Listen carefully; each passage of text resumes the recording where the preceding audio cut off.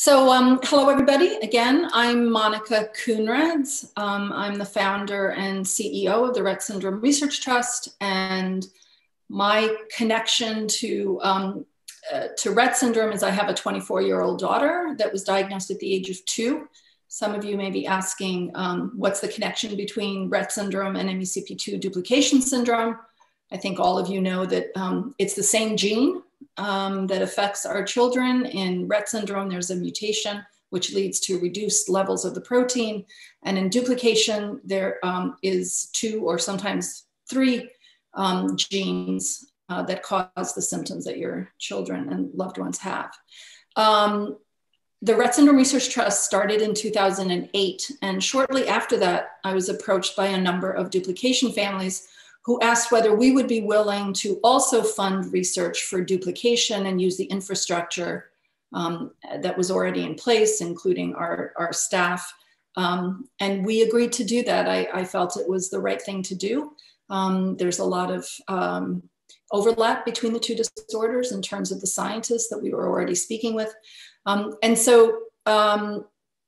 The MECP2 Duplication Syndrome Fund started at RSRT, and we've been able to fund a number of projects, $4 million worth of projects in the last 8 or 9 years or so. Today, we're thrilled to hear about the database that Daniel Ta and Helen Leonard and Jenny Downs are going to be speaking to us about. Dr. Helen Leonard and Dr. Jenny Downs are co-head of the Child Disability Team at the Telethon Kids Institute in Western Australia.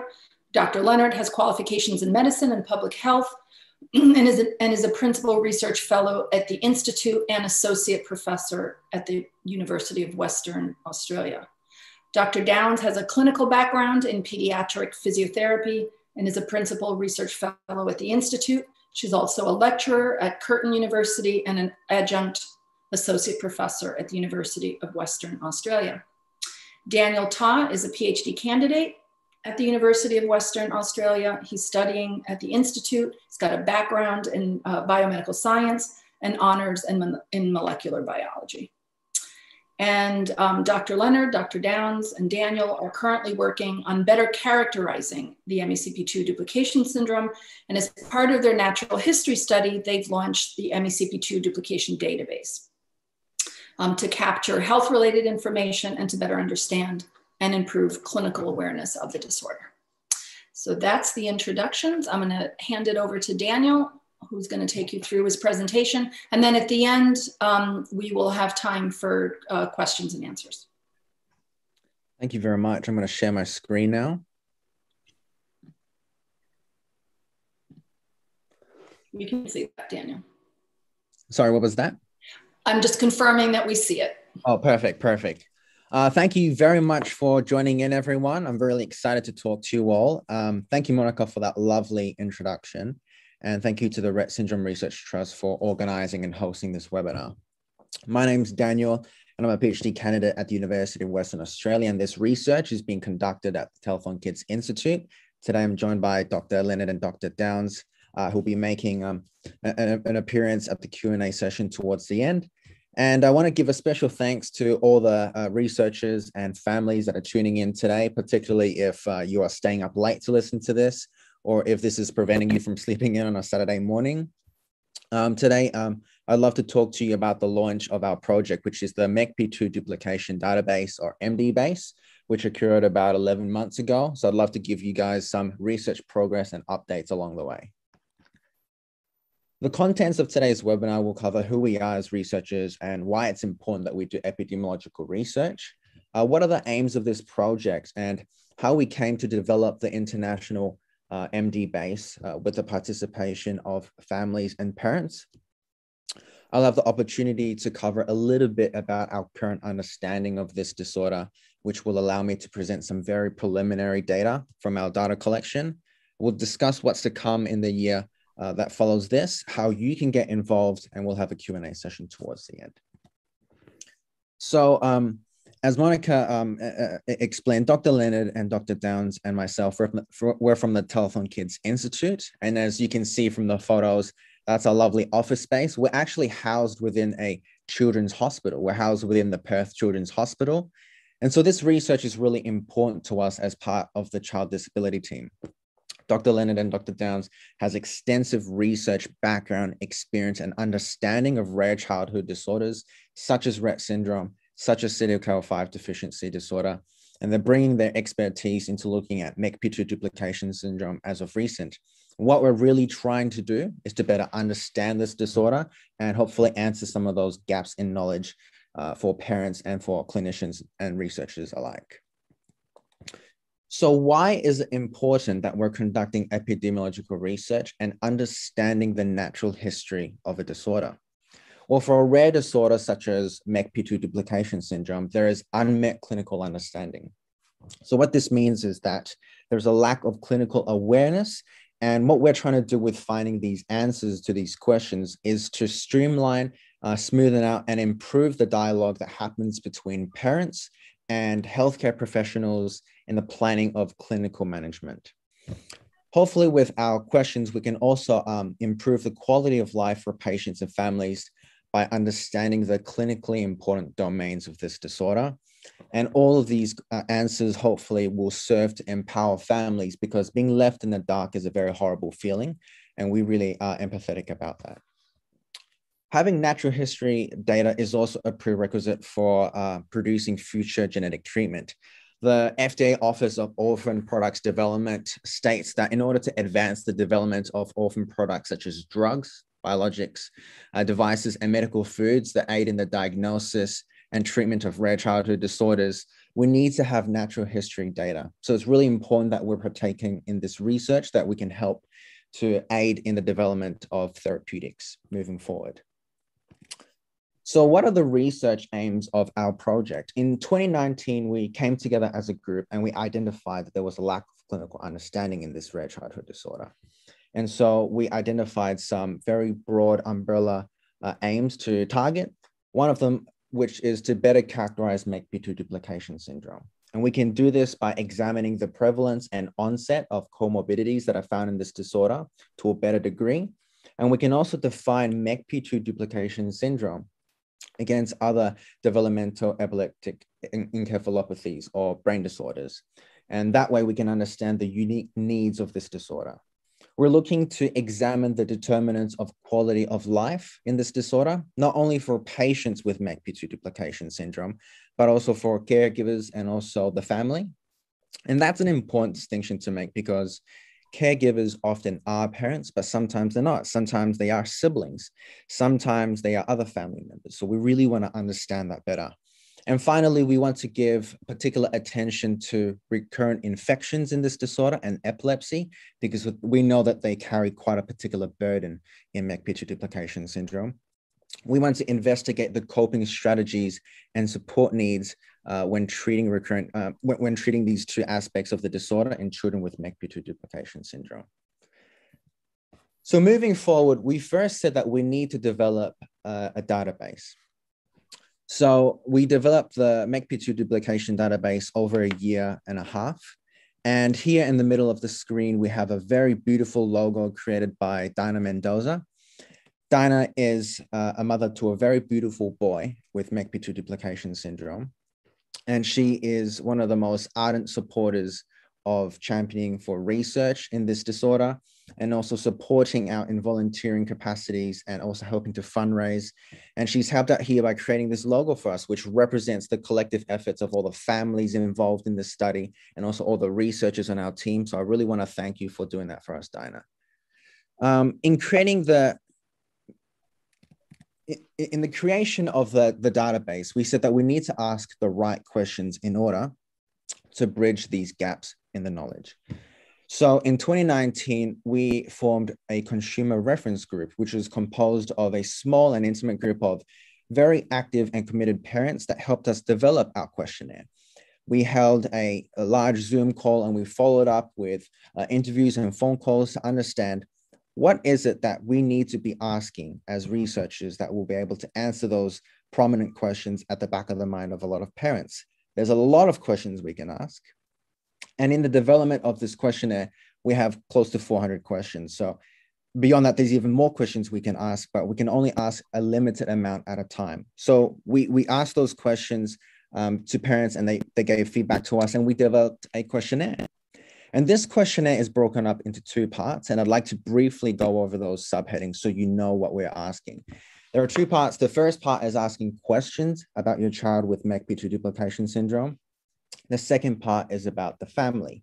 So we're looking at early experiences and early development, looking at that neonatal period. We're looking at regression. Whilst we know regression is part of this disorder, and we know a lot of times it does seem to occur with the onset of epilepsy, what we need is greater granularity to the understanding of how this regression occurs and what type of skills are lost and whether that type of loss is rapid or slow. Those are the type of questions we're asking. We're looking at current function, cardiopulmonary health, epilepsy, gastrointestinal health, ENT infections, other medical conditions, such as musculoskeletal health, sleep quality, behaviors such as those related to autism, puberty. We've heard reports of precocious puberty that we want to look into, medications, hospital admissions, schooling options, particularly for those that have special needs, and then the quality of life for children with MECP2 duplication syndrome. And then the second part looks at quality of life for the caregiver and the family. So we developed this questionnaire to answer those questions, and we are administering it through those that partake in the MDBase. So this whole process took about 1.5 years, as I was saying. And throughout that time, we constantly revised the questionnaire by going back to parents and involving them in that process of developing it and making sure that our online platform where we're administering the questionnaire runs smoothly. This whole process is really important because it makes sure that we are asking the important questions in a sensitive manner. And that whole piloting process took many, many months. And I want to again shine the spotlight on the small group of parents that helped us pilot these sections. Thank you so much to Dinah, Christy, Jessica, Melissa, Michelle, Teresa, Kathy, Colleen, Brooks, Jessica, and Holly. I really want to reassure you that you have left a footprint in the path of MECP2 duplication syndrome research moving forward, and it's a very honorable step to take. So thank you for volunteering your time to help current families and future families in this disorder. So that was most of 2019. Here I'd like to show you a quick video of how easy it is to participate in this study. So this is the online platform. The questionnaire is administered online. All you need is access to the internet and a device such as a laptop or a tablet or a phone.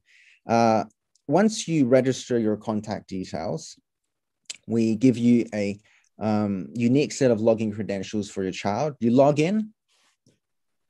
You can see the available questionnaires, the questionnaires that you've started, and that's because you can do this questionnaire in multiple sittings. You can save it and come back at a later date. So we press continue. We're taken to the introduction page. Click here to proceed. Consent, explanation about the different parts. And then you're taken to this page where it shows you which section you've completed last time where you need to continue onwards from. And we can see the navigation panel is at the very top. You don't need to do this chronologically. And we utilize conditional branching logic. So you may not need to actually fill out the whole questionnaire. If you answer no to having seizures in your child, you may not need to complete this section, so the questionnaire is not as long for you.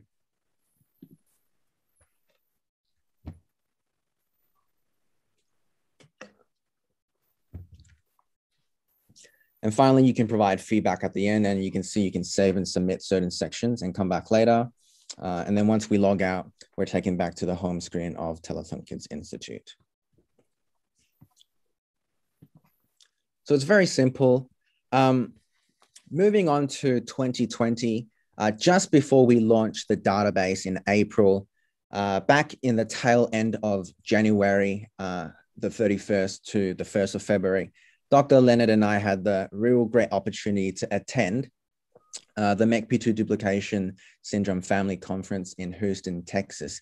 That was a very, very lucky time for us. We managed to attend that before March, where the COVID-19 pandemic really hit the US. So we managed to sneak that one in.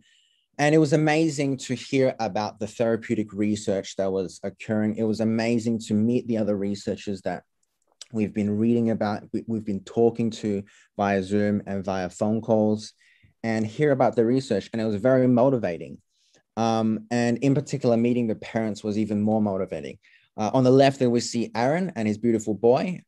He co-founded and also supports the MECP2 Duplication Foundation, which I'd like to shine a spotlight onto at the very end.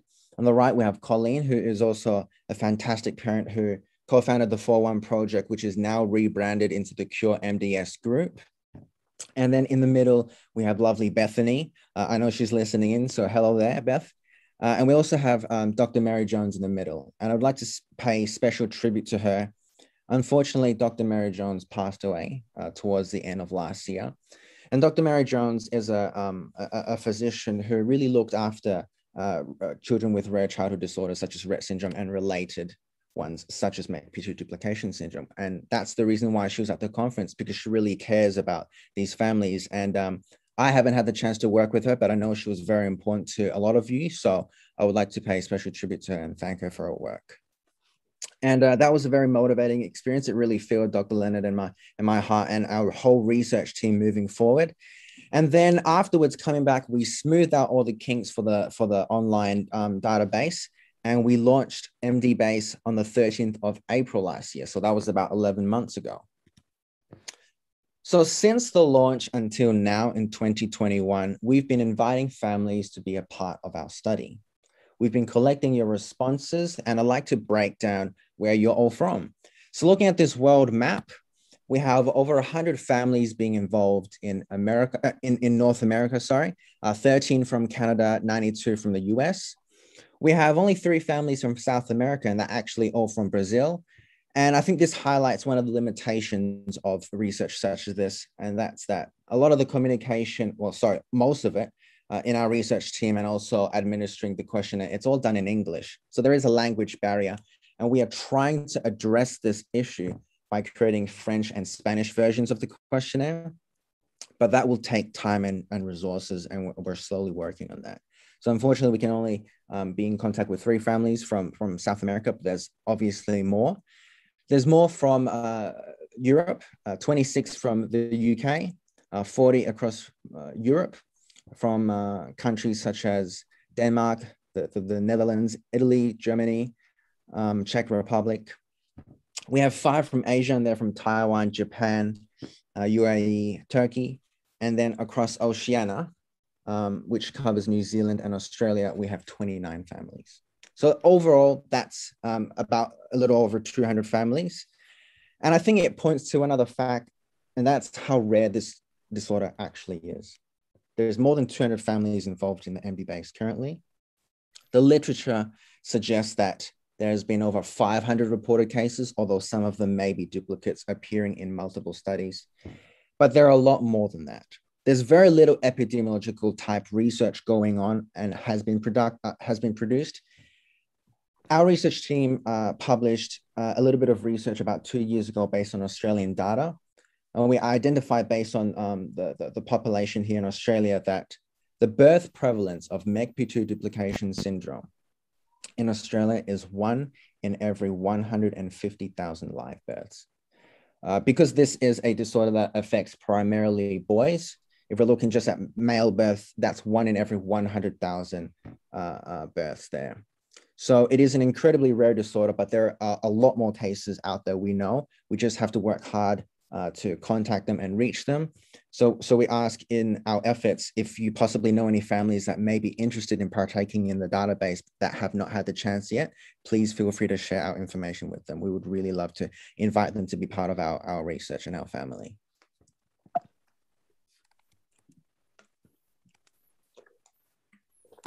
So moving on to what we know so far.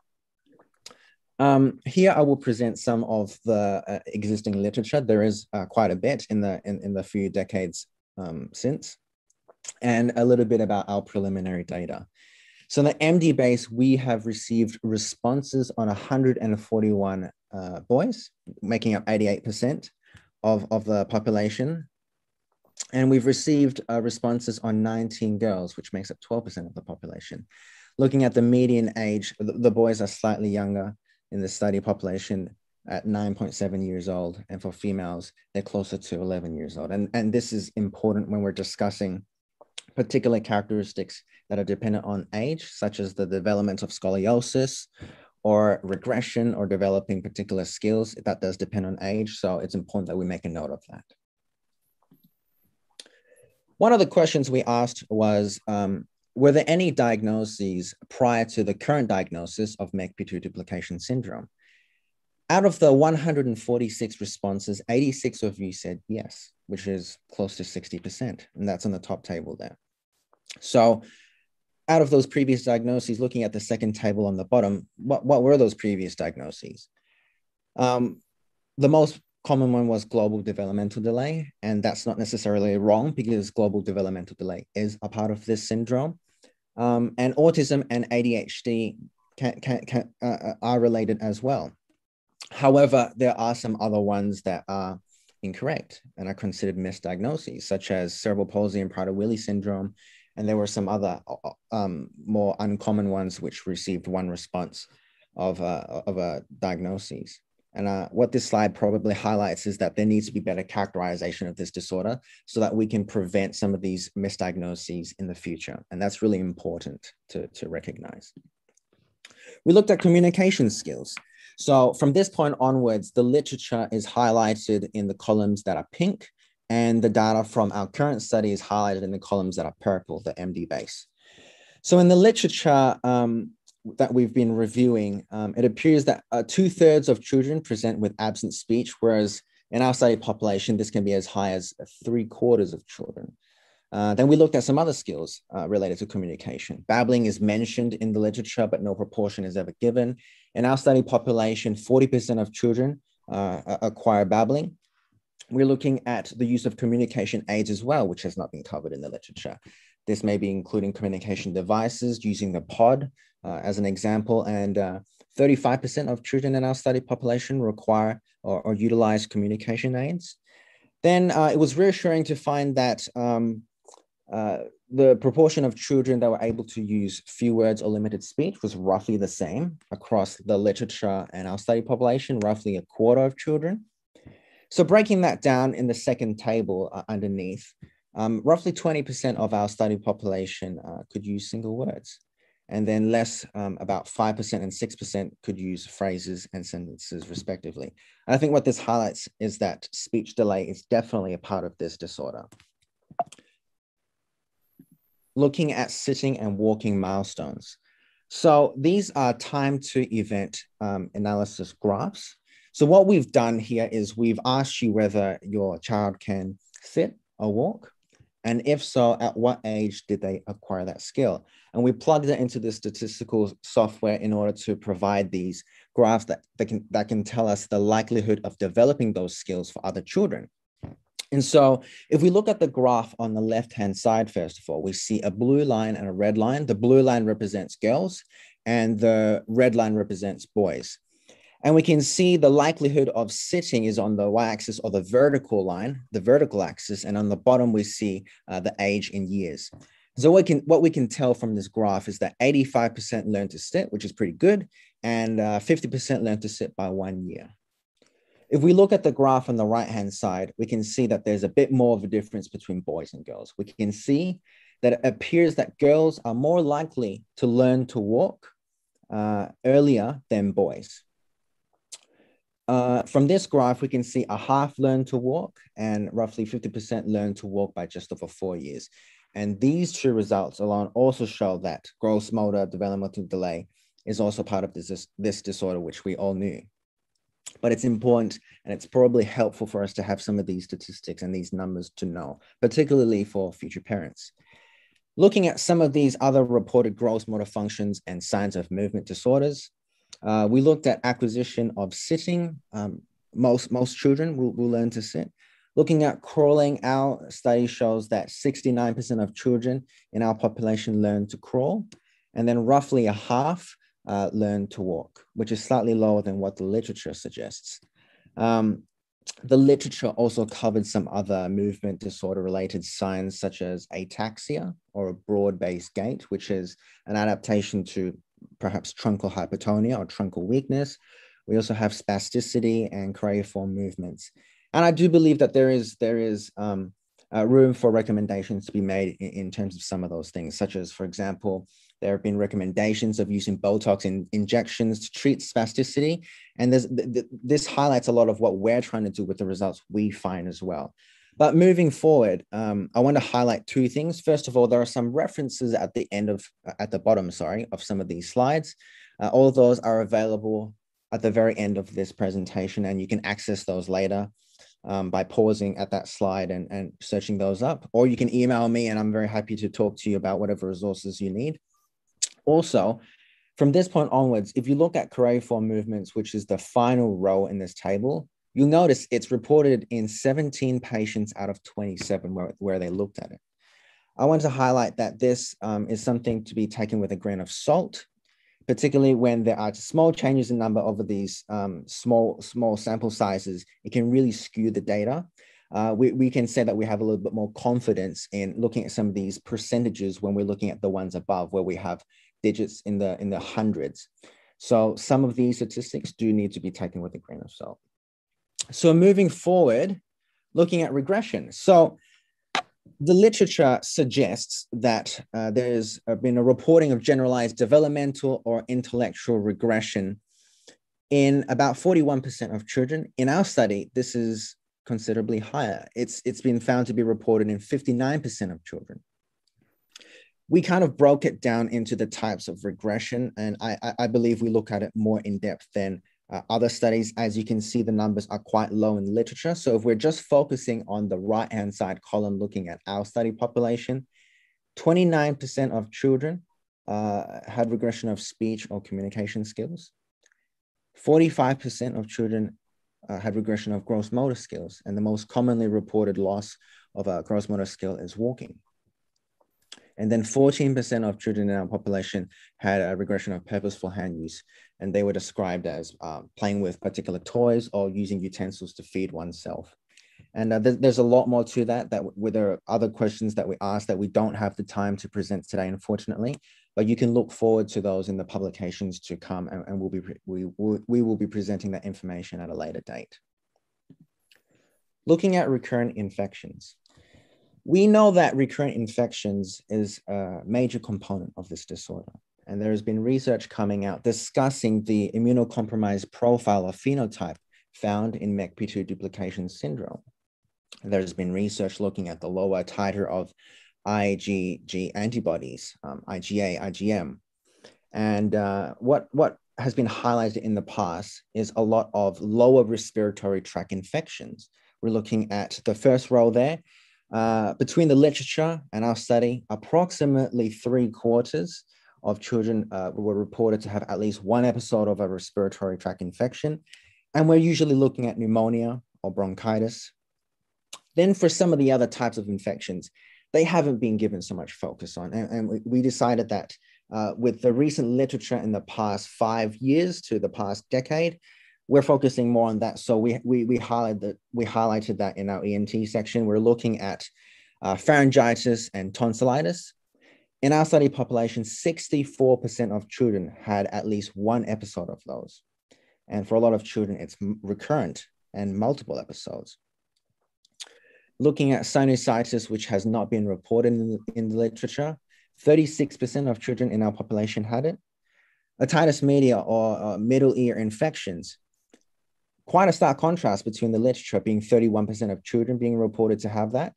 In our study population, 62% had at least one episode of ear infections. Urinary tract infections, that one is quite interesting, and we'll touch upon that in a second, 36%. And I wanted to mention sepsis. Sepsis is not as common as the other types of infections, but it can be quite deadly. It's a life-threatening inflammatory response to infection in the body. And I think it needs to be highlighted in future publications as well. So moving on to respiratory health, we have asthma here. So in our study population, in the MDBase study, 1/4 of children were reported to have asthma. Generalized breathing problems are also reported in the literature. We have reporting of chronic coughing and wheezing. Also croup as well. And I know croup is technically an upper airway respiratory tract infection, but I did include it here because it can produce that stridor or that barking cough that's associated with it. So in our population, a quarter of children had croup. We have pulmonary hypertension as well. And looking at the number here of 5% in the literature and 4% in our study population, it seems like it may not be a major clinical focal point. However, pulmonary hypertension has been reported to be the cause of death in, I believe, 3 or 4 cases in the literature. So I do believe that it requires a clinical focus. We're looking at bronchomalacia, laryngeal, pharyngeal, and tracheomalacia, where there is a abnormal softening of those regions of tissue, and they can all contribute to breathing problems.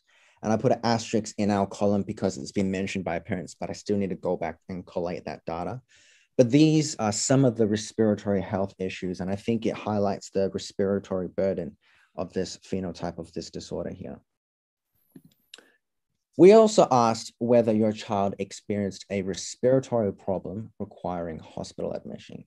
A staggering 111 of you out of 138 responses, or 80% of you, said yes. So there's a lot more to this question. We're trying to see when these hospital admissions seem to be occurring. And although this has already been mentioned before in the literature, looking at our preliminary data, which is not presented here, it is seemingly so the first 2 to 3 years of life are where a lot of the respiratory problems cause hospital admissions. The type, the length of stay, and all of those type of questions that we would like to report on will unfortunately have to come at a later date. There's a lot of data that we're combing through, but this is a little bit of a taster of what the type of things that we're trying to characterize for future parents.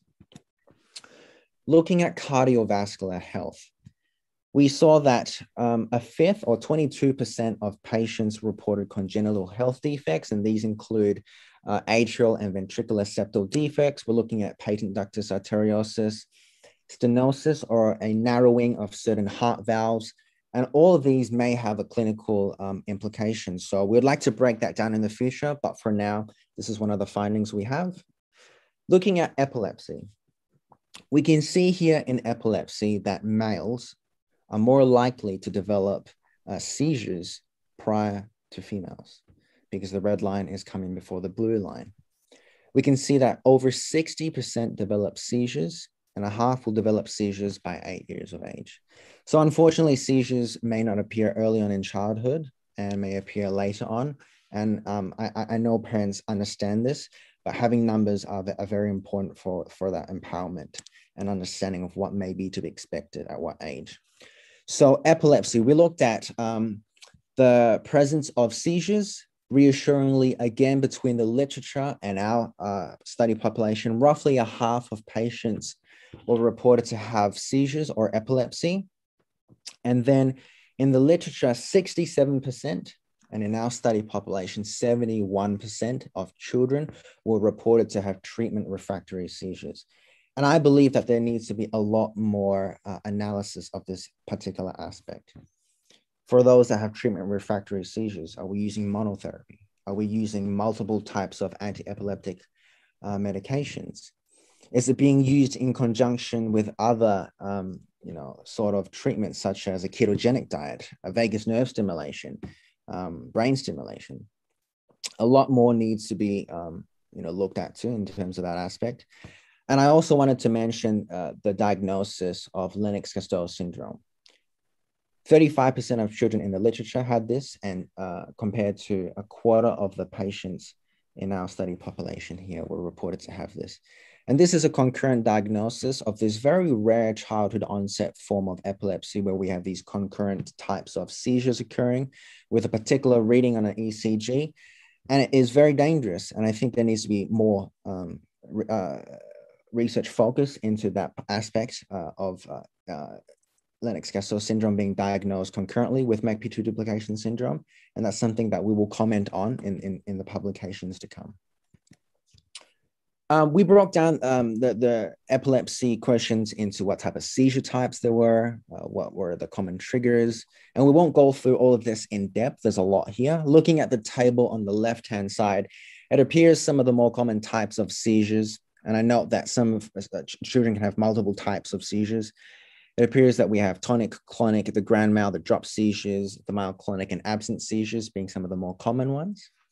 And when we're talking about seizure triggers, we're looking at infections, sleep deprivation, fever, and arousal from sleep being some of the more common triggers for a seizure episode. But other ones include emotional upset, feeding, facial tactile stimuli, sudden noise, and there was some other reported ones such as exposure to high heat or bright lights.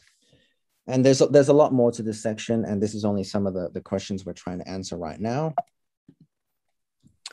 Moving on to gastrointestinal problems. And I think this is really important as well when we're discussing MECP2 duplication syndrome.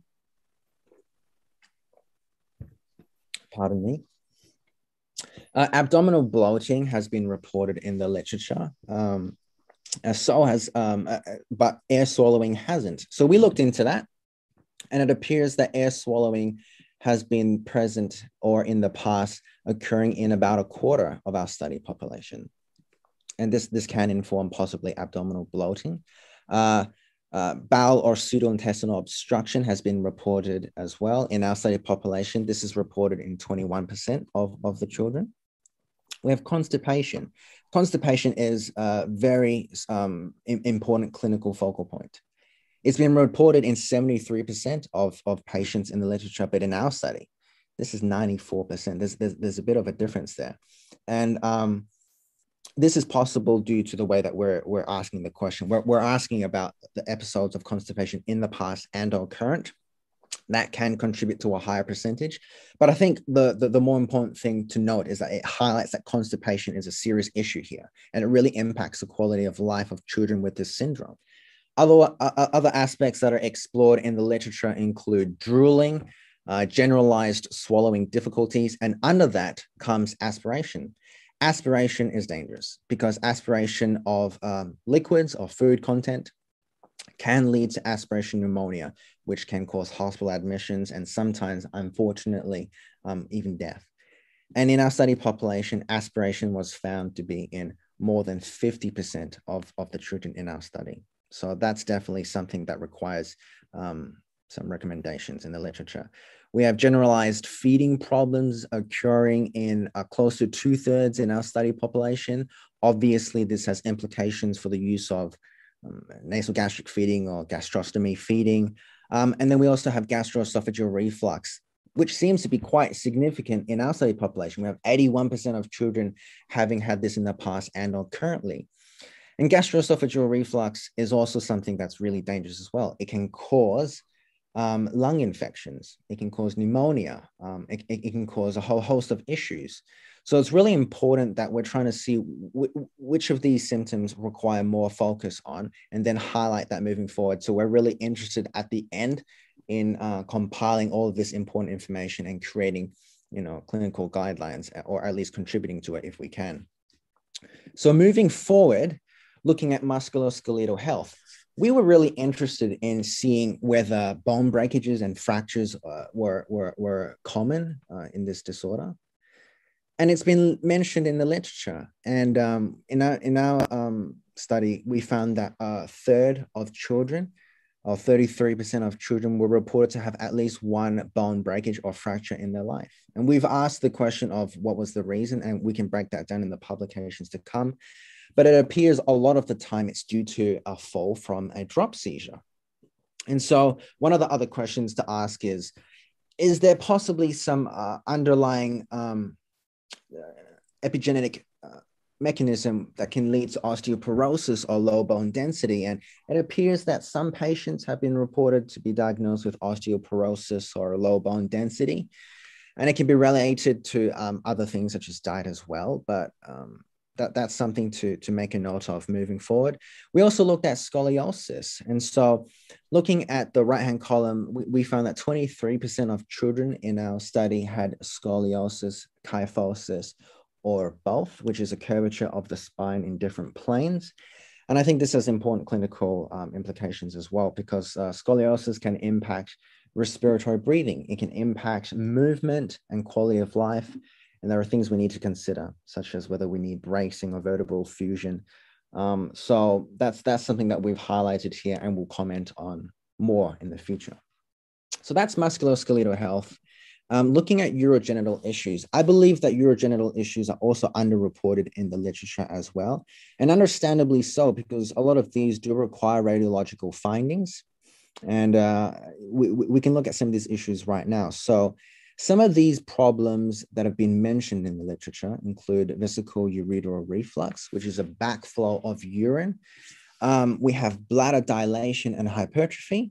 We have hydronephrosis, which is a buildup or swelling of the kidney with fluid, which is usually the urine.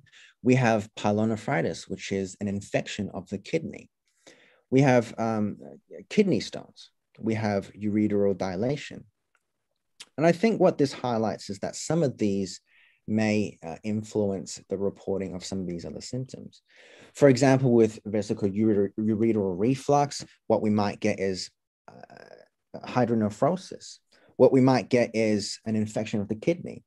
When we're looking at the UTIs in a previous slide, looking at the recurrent infections, UTIs can cause ureteral dilation. It can cause pyelonephritis. So I think the urogenital aspect of MECP2 duplication syndrome requires further research. And, we need to link it to other aspects of this disorder. One thing that's highlighted is that renal stones could be impacted by the use of a ketogenic diet. And that's a recommendation we're looking to make in the future, but for now, I'll keep it as this. Some other reported genital issues include undescended testes, such as cryptorchidism, and the presence of a micropenis there. A question we were really interested in asking was episodes of urinary retention. Now, in the literature, there's been the mention of a neurogenic bladder about 2 times, but no one has ever looked at urinary retention. And as part of the development of the questionnaire, we were asking parents, what is a particular feature that hasn't been really discussed yet? And we were kind of combing through online forums and communities discussing questions asked by parents. One of them is urinary retention. And it appears through our question that 28% of children have the presence of urinary retention, which is quite interesting. And how many of those retain urine for more than a day? Well, 10%, which is quite significant. And this is an important thing to actually highlight because urinary retention can actually cause UTIs. It can cause bladder and kidney damage, and it can also cause urinary incontinence. So I think the whole urogenital picture of this phenotype really requires further research here, again, as I highlight. Then we looked at behavior. We looked at symptoms of autism, and I want to highlight a really seminal paper by Ramoki et al. In 2009 at the bottom there that really kickstarted a lot of this. We asked whether there was a diagnosis of autism in our population, and we found that 26% of children received the diagnosis of autism. This is quite a stark contrast with the diagnosis of autism in the literature being 68%. There's quite a stark contrast there. And it could be due to the way that we're asking the question, the fact that other studies use particular scales, such as the ADOS, using psychologists to actually certify the presence of autism in these populations. And that's something we'll address in the future. What's more important to highlight is that autism or these traits are an aspect of MECP2 duplication syndrome, and it's related in this way. Some of these other symptoms that have been reported, which we won't go in depth into, include anxiety, gaze avoidance or difficulty using eye gaze, being upset or distressed over changes in routine, impaired social interactions, repetitive behaviors, and stereotypical behaviors. So moving on, we looked at hand stereotypies. We kind of looked at some of the more common ones. First off, 86% of children in our study population were reported to have these hand stereotypies, which are these repetitive sort of midline hand movements. We have flapping, mouthing, clapping, ringing, clasping, biting, and all of these other ones, such as having fists together, being very common in children with MECP2 duplication syndrome. We also looked at other behavioral features and mood disorders, and they include aggression or temper tantrums, attentional difficulties. Perhaps this is related to some of that ADHD diagnoses. Depression, that's more common in carrier females. We have a reporting of high pain tolerance in more than 50% of children in MECP2 duplication syndrome. And I find this to be quite interesting because this is obviously related to some of those bone breakages. I think a lot of parents will have heard before. And in my personal communication with parents, sometimes accidents happen and it may not be discovered until later because your child may not express pain in the same way as other children. And I had the opportunity to meet a very lovely boy in Japan. And I know his mother is listening, and he was biting his fingers. It's one of those stereotypies. And he bit his fingers to the nub. And part of that is this high pain tolerance. He just doesn't feel that pain. And what's to be said there? There's so many questions we're asking here that we want to expand upon. Other ones include hyperactivity and a poor sense of danger. Interestingly enough, in multiple conversations, I've had this mentioned to me, and we had that question in as part of a behavioral scale we have included in the questionnaire. So we've reported that in 80% of children in our study. Moving forward, we're looking at teeth grinding or bruxism. And we found this to be quite interesting. It's quite similar to Rett syndrome. This is reported in more than 50% of the children in our study. And it seems as if teeth grinding is more common during waking hours, but it can happen at night. And it can also happen both during waking hours and at night. So approaching autonomic problems, we have reported issues of breath holding, reported issues of hyperventilation. Vasomotor troubles in general are reported in the literature, but breaking that down, we have this really interesting finding of livedo of the limbs, which is this mottling or this purplish bluish discoloration of the hands and feet, which point to poor circulation. And that's related to the final role there, which is cold hands and or feet, or problems regulating body temperature, which is an interesting thing because it's been only reported in 4 patients in the literature. We sought to ask this question in our study population, and we broke that question down. We found that 69% of children in our population reported having cold hands or feet. And 58% of the children in our population had problems regulating body temperature, in particular, feeling really cold when they were dressed with a lot of warm clothing. And the vice versa also was reported as well. I think there needs to be further investigation of this moving forward. Sleep problems. We're looking at generalized sleep disturbances in more than a half of patients reported in the literature. Other things we investigated include sleep apnea, hypersomnia, which is excessive sleepiness during the day. We have reporting of nocturnal awakening and also sleep-wake rhythm disorder at night. And I'm being conscious of the time, so I'm moving forward without discussing these particular percentages. What are the findings to come? And this is really to highlight what are the publications you can look forward to, and we will be discussing in the future with you together. You can look forward to our work on a full review of the current clinical understanding of MECP2 duplication syndrome, the biological studies, and the therapeutic research that's going on right now. Really, really exciting stuff coming out of different labs, particularly Dr. Huda Zogby's. We're going to be expanding the clinical profile of MECP2 duplication syndrome. We will be working to understand disease severity in early years versus later years. We'll be trying to understand and determine the important domains for quality of life for children with this disorder and the family and caregivers, and understanding the particular needs of caretakers. Finally, we will be exploring the coping strategies and support needs of the family when we're talking about recurrent infections and seizures, which we find to be quite important right now. I want to end this part of the talk with this photo. A few months ago, we had the opportunity to invite the only 2 families in Perth who have children with MECP2 duplication syndrome to our institute to talk to them about their lives and also talk to them about our research. And I believe it was quite motivating both ways. And I think I speak on behalf of Dr. Downs and Dr. Leonard when I say these encounters, such as the Houston conference and this light little lunch, it really fills our heart, and it provides us with a lot of motivation, and it gives us the confidence that what we're doing will help families in one way or another. And we hope that with the research that we publish in the year to follow, with that previous slide, we'll provide you with some answers, and hopefully that will be achieved.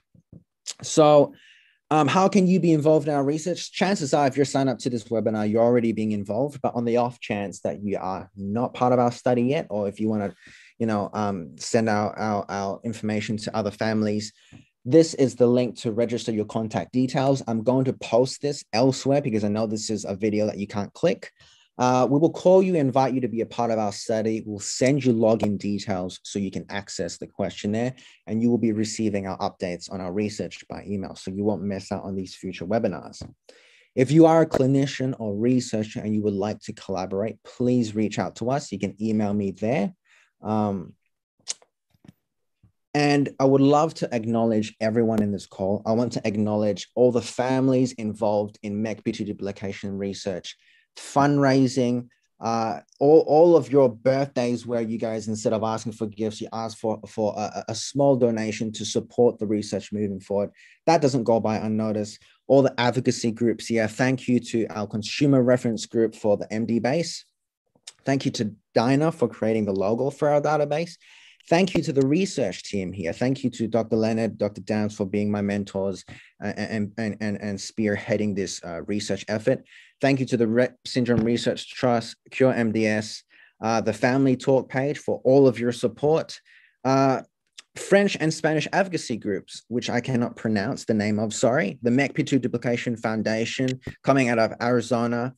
And thank you to all of you for listening to me talk for the better part of an hour. And I would really love to just quickly go over these reference slides for people to pause on if they're watching a recording later. So here you go.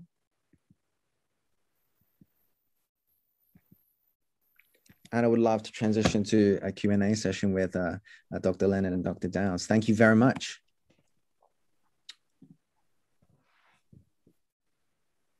Daniel, can I just ask a quick question? Yes, absolutely. When you were going through all of the percentages and number of kids that had various, when there was a dash, did that mean you didn't ask the question, or does that mean it was zero Absolutely. responses? Yes, if it was a dash in either of the columns, it means that it hasn't been reported. Sorry, for our column, it means that we didn't ask that question.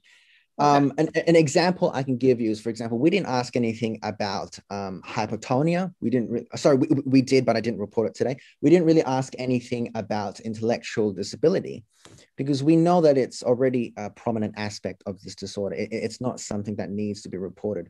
We want to divert most of this research attention with a limited amount of questions we can ask in this questionnaire to the things that parents wanted to be asked early on in 2019 in that call. Okay, thank you. And I'm going to go through some of these questions. From Anne, can we get the presentation after all? This presentation has been recorded, and I believe it will be uploaded to YouTube. And once we get that link, we'll be able to disseminate it so you can rewatch this and pause at certain points. Isn't that right, Monica? Yes, I'll put the, I'll see if I can put the link. I mean, it's the YouTube channel, the Rett Syndrome Research Trust YouTube channel. If you go to the Rett Syndrome Research Trust website, click on the YouTube icon, click on playlists, and you'll see that there's an MECP2 duplication syndrome playlist. And that's where we're going to add it. Thank you very Monday. much. Hopefully on Monday. Thank you very much for that, Monica. I appreciate all the work into editing of that video as well. I'll be posting it on social media and on different platforms. So you won't miss it if you're in the family chat on Facebook. Stephen, never been asked to be in a study, just call the families. I have been quite a gadfly on social media. I've been posting constantly on all of the small pages about our research. That has been our main way of ascertaining cases and generating interest. It is very difficult when it comes to a rare disorder. And so early on, we found that the Family Talk support page on Facebook, which is comprised of, I think, about 1.4K members now, is our main source of access to families. So that's why we ask in this webinar, if you don't have access to Facebook, but you somehow heard about this, or vice versa, if you know of a family who might be interested but doesn't have access to Facebook, please contact me and we can organize to invite them to the study. So Stephen, we can probably catch up after this call. I'll find a way to find you or contact you, or you can contact me. Bernard, thank you for your excellent presentation, impressive data. Thank you very much, Bernard. I look forward to catching up with you in the future. And I speak on behalf of Dr. Leonard and Dr. Downs. And it was really nice meeting you at the Houston conference. Thank you. From Amy, how do we change or update our info in the database? For example, Megan was not having seizures when I responded last year, or do you not want us to update it regularly? That's actually a very good question. Our questionnaire collects data at a cross-sectional time point. So at a certain time point, if we are updating certain sections but not others, it may be misleading because it says that at a certain age, something has developed, but something else hasn't yet. And we don't know that if you're only changing one section and not another. What we can possibly consider moving forward is to look at creating a longitudinal study. So perhaps there could be an opportunity for a further study. And we ask you some other questions and you can answer again at a second time point, and we can map the development of certain things over time. But at this certain point in time, I would say thank you very much for your enthusiasm of wanting to update that data that we're collecting. But I would tend to say, please don't log in and make those changes as of now. Would you agree, Helen and Jenny? Yeah, yes, but I think it's a very good idea for the future, and we may be able to amend the database so that it can do that in the future, but we haven't done it yet. But in our other studies of other rare disorders, we have definitely collected longitudinal data, and that would be our aim, in the future. Thank you. Thank you, Helen. Thank you very much, Samantha. I really appreciate that. From Bernard, one question. If you have a symptom reported from a parent that you are not sure about, can you follow up with them for clarification? Absolutely. So while some of these type of studies ask for an anonymized response, we really keep up to date with parents in their responses. So we read them, and if we require any clarification, we do email or we do call if parents prefer, and we get clarification in that way. So we are really trying to create as complete a data set as possible in that manner. Sorry. So that's a great question. So there is a lot of follow-up and it is a lot of man hours. From Amy, what did the asterisk mean in results column? Not asked or no findings? Great question again, and I apologize, I should have explained better. But the asterisk means that if the asterisk was in the literature column, it means that it's been mentioned, but I didn't put it into this presentation because it was mentioned only once or twice, or it was a very low sample size and it kind of skews that percentage. It makes it look like if it's 1 out of 2 patients having something, it seems as if 50% of the population will have it, but that's a misrepresentation. If it was an asterisk in the MDBase column, it meant that I've seen parents mention it, but I haven't had the time to collate that data yet. So hopefully that answers your question. It's the hyphen that represents no findings or not asked. Thank you very much, Monica, for providing the link to the YouTube channel. And thank you, Stephen, for your contact details. I will be contacting you afterwards. And awesome. I think that's all of the questions. If anyone... So actually, there's questions in the Q&A. I think you were just looking at the chat. Oh, I see. Click on Q&A. Oh, there's much more. Okay. From Bethany. Are there any connections to families in Africa? That's the only habitable continent that doesn't have a response listed. Would the language translation to French or another language help? That's a very good question. You're very observant, Bethany. We don't have any families from Africa. And the question of whether language translation to French would help. Yes, there are some regions where they speak French. We're currently trying to find a translation to a French version of the questionnaire. So that's on the tables right now. We're not too sure. I think, as I addressed before, the way that we establish contact in the first place is actually through Facebook. We are also active on Instagram and Twitter, although it seems as if there's not a lot of activity on those pages. So Facebook really is where we're really trying to reach out to at this point in time. And then also word of mouth, that really helps sometimes as well. So that's a great question, Bethany. Maybe we will have families in the future coming out of Africa, and that'll be interesting to find out. From Anne, can we get the presentation after all? I think that was already asked. Bethany, has the prevalence of lordosis been explored? One of my sons has lordosis, but I didn't know if that occurred in other families as well. That's a great question. I believe I saw lordosis being reported in one patient, actually. I don't think it was reported in our study. So Bethany, I'll make a note of that and I'll double check, and I will send you that paper afterwards to see what that paper says. But at this point in time, it doesn't seem like it's a very common occurrence. Althea, is bone break spontaneous or traumatic in MECP2 duplication syndrome? In our question, when we ask about bone breakages or fractures, we also ask for the reason why. And for most of the responses, close to 100%, there is the reason why. And as I was saying in the presentation, most of those reasons were related to an injury whilst playing or related to a fall that comes from a drop seizure. Those were the two common ones. I couldn't really remember some of the other ones, but none of them were really reported to be spontaneous. So that's a good question. Thank you very much, David. Really appreciate that. Did you confirm the genetic diagnosis of the families registered? That's an ongoing process. And absolutely, we are ascertaining genetic records for children. And we're also looking at genetic records from parents as well, if available. We're trying to look at the X inactivation ratio. We're trying to look at the state of how skewed their blood tests is. So yes, we are following up, and that's an ongoing process. Sometimes it can be difficult chasing up.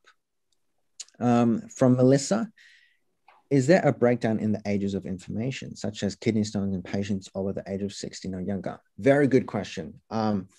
That's a very good question. We're looking to provide analyses of these particular characteristics by age for a lot of characteristics, for a lot of the symptoms. And at this point in time, we haven't yet, just simply because we're still in the data collection phase and we're really trying to collect more responses. But in the future, we are definitely going to do that.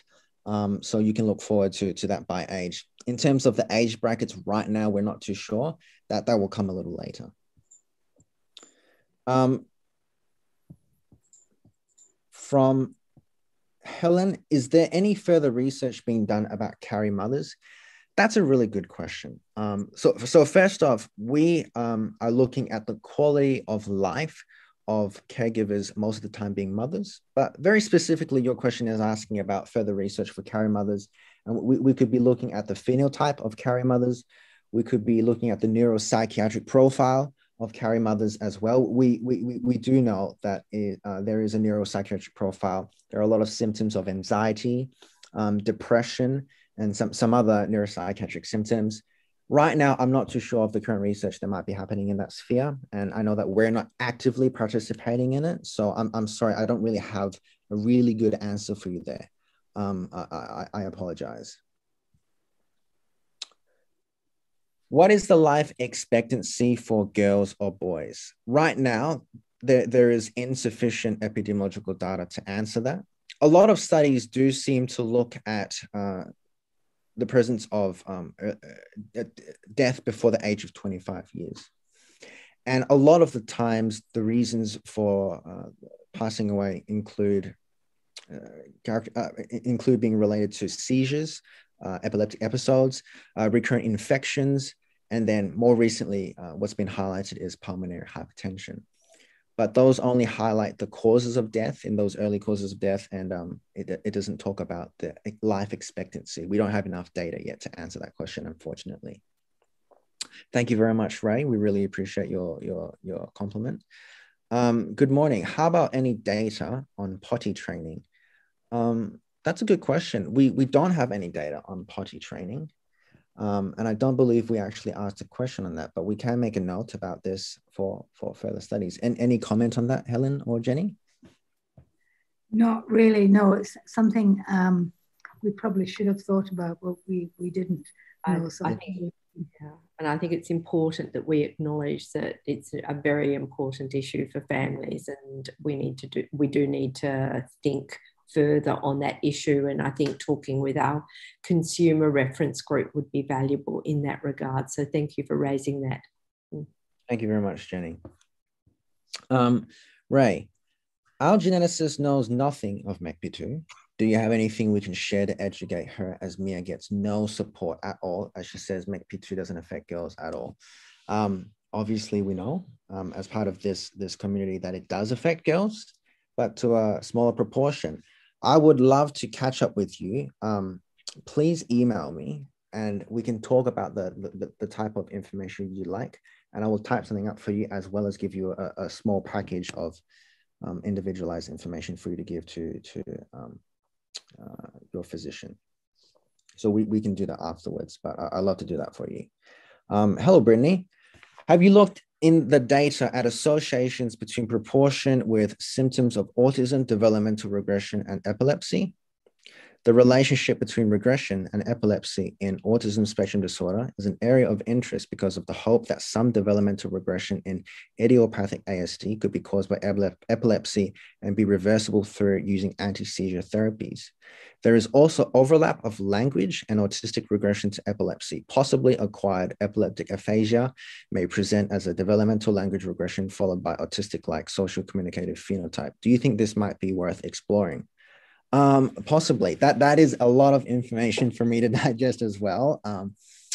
I'm not too sure. I'm definitely going to make a note of that and read it. I can only admit when I'm really not sure about whether something is worth exploring, or even if I know too much about it. So I'm going to make a note of that, and we'll answer you at a later date. Anything to add on that, Jenny or Helen?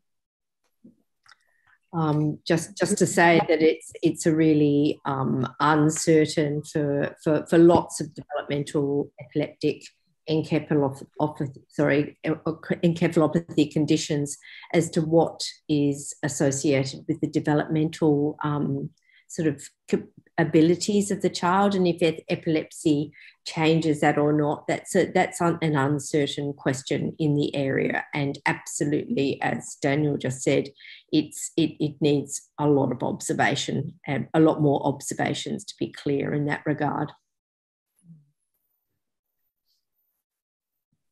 Awesome, thank you very much. From Asa. Hello, when you are finished with the questionnaire, will you split data for girls and boys? We have a girl with very mild symptoms, and it would be nice to see the data just for girls. Absolutely, Asa. For the purpose of today's webinar, we can afford to split that up. So we will definitely split it up into gender and also by age category, as a previous question was asking. So you'll definitely get some information there. So thank you for asking that. It's a great question. From Brittany, have you compared hand stereotypies in MECP2 duplication syndrome with those characteristic of autism? And were these behavioral features more common in your population with autism symptoms? Great question. Definitely going to answer that in the analysis stage. Right now, I haven't done that analysis or made those comparisons, but that's a great question. I really like it. So thank you for suggesting that. Cool. From Brittany again, what do you think is the most promising future treatment options? Looking at antisense oligonucleotides as a potential therapeutic strategy, mentioning of Dr. Huda Zogby generating the humanized MDS model. Yes, absolutely. So there are multiple avenues of research right now, and I believe Dr. Huda and Dr. David here in this call could have better answers than myself. But yes, it is really exciting. Very recently, Dr. Huda Zogby's lab generated a humanized model of the MECP2 duplication syndrome in mice. So previously, what was really exciting in 2015, coming out of Huda Zogby's lab, was looking at that version of the mice model, which carried one human MECP2 gene and a second gene of MECP2, but it was of a mice. More recently, the breakthrough is to generate this mice model having two human copies of the MECP2 gene, and then testing some of the therapeutic options of using antisense oligonucleotides to rescue the phenotype there. So that's really exciting. There's also been recent research on using siRNA to treat this disorder as a possible therapeutic. So that's really exciting as well. And then there's constant other studies such as drug screening that I know is occurring. So on that front, it's all really exciting. And I want to thank you for bringing that up. And hopefully I've addressed genome editing study going on in Toronto. Oh yes, absolutely. Absolutely. Thank you for that, Monica. Tom, thanks, Daniel. Are there any plans to look at the effects of COVID-19 and the MECP2? In terms of the vaccination, or do you mean the impact of COVID-19 on possibly quality of life? I'm not too sure of what you mean there. In terms of vaccinations, I know a lot of parents have been asking online whether their child has received the vaccination, and I myself can't profess to know how to answer that. But in terms of quality of life when it comes to the impact of COVID-19, that's going to be a limitation of this study. So moving forward, in my phone calls to parents that have been participating in the study ever since COVID-19 occurred, I had been asking parents to assume when they're answering those sections to ignore the effects of COVID-19, but it's still going to be a limitation of this study. And that's something we need to address in the publications moving forward. So thank you for asking that question. And if I didn't answer it, please follow up. From Brittany, because there's such substantial clinical variability in individuals that cannot be explained by differences in mutations alone, have you thought about other types of data collection like biospecimens as they're doing in Rett, in conjunction with longitudinal clinical assessment performed via the natural history component? Have you thought about collecting all willing participants' blood and isolate plasma, DNA, and RNA? Could you have samples collected from family members? Also, could you use whole genome sequencing in order to be able to potentially evaluate for genetic modifiers of these diseases? So do you have the capacity to extend this natural history component beyond self-report? And what would be the infrastructure and cost? And who could we rally to get support for this? Such a lovely and thought out response. It's really amazing that you know so much. Beyond the component of this current study and our ethics approval, we will not be collecting any sort of, biospecimens. I think if there's any sort of possible expansion, we could look at genotype-phenotype associations, as we're collecting all of this genetic data from children with this disorder and also from parents as carrier mothers. What we can look is whether there is an association between certain genes and particular characteristics. But even then, that requires a lot of effort. And with our small research team, we're just looking to cover the points that we've made today. But it's possible that we can extend to genotype-phenotype research in the future. Do you have anything to add to that, Jenny or Helen? Well, I think there are other people doing the question that Brittany asked should probably go to the Houston group, because they are doing that sort of work. Oh, yes, they are with the biomarker study, INS biomarker study. Right. Yes. So we're not really set up for it here, but it is being done elsewhere, which is complementary to what we're doing. Yeah, absolutely. And as a segue from what Helen just said, it's not only complementary. I believe we need to work at being able to connect with other individuals, other groups who are doing research, and be able to put our data together if that is possible. And we would love that to be able to happen, so that we can really have a bigger picture, a deeper dive into as many interacting factors as we possibly can to get a better outcome for that child. Daniel, I have a question. If a biotech company wanted to access the data that's in your, some of the data in your database, how would they go about doing that? That's a really good question. And obviously, collaboration is something that we're really interested in. And I think it's important for the benefit of researchers, clinicians, and families involved. Currently, we have an ethics ethics approval that limits us from sharing as we please this confidential data collected from families. So if we were to pursue that avenue, which we would welcome, we would have to go through our ethics committee approval at the university, first of all. Would you like to add anything, Helen or Jenny? Well, I'm just going to say that, you know, in relation to other rare disorders, we do have relationships with biopharmaceutical companies.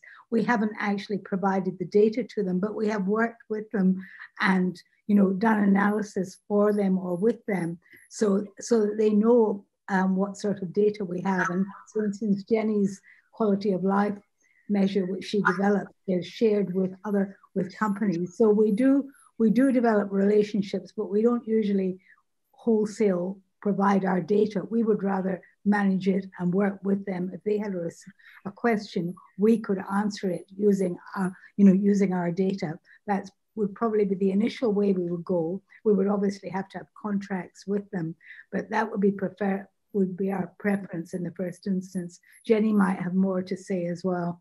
I can add a little bit more, that this has our involvement with supporting companies in their thinking on how they're planning their trials or designing their trials has ranged from being able to provide group data to describe particular characteristics. As Daniel said, we haven't provided individual data, but we can provide group data so you can understand descriptive information, some specific relationships that map to the needs in planning and designing clinical trials.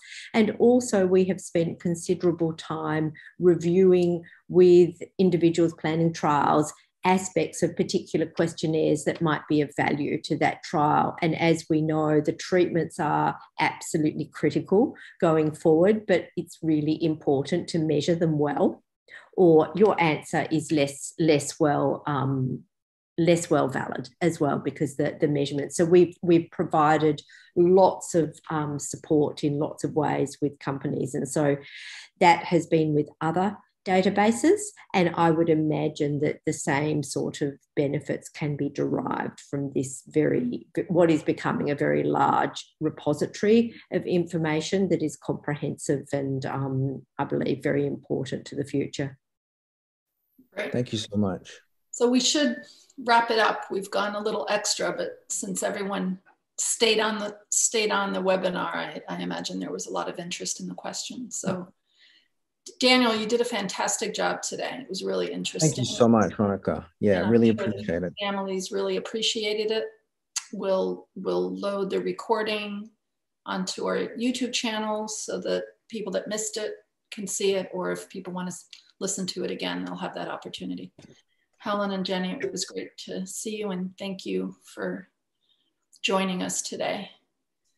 And we'll bring you other webinars. And you know, Daniel, welcome to do this again 6 months from now, a year from now, as you get more families and the data becomes, you know, even more comprehensive. Thank you so much. We're looking forward to it. All right. Thank you, everybody. Bye-bye. Thank you, everyone. Bye. Thank you. Bye. Bye-bye. Bye.